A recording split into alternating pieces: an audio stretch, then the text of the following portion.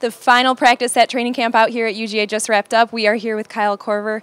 Kyle, how do you think this training camp has gone? I think it went well. I thought the effort was great. Guys were all locked in.